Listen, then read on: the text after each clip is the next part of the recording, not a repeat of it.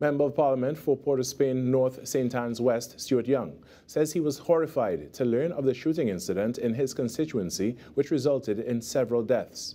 Speaking after the People's National Movement's monthly General Council meeting, MP Young offered his condolences to the affected families.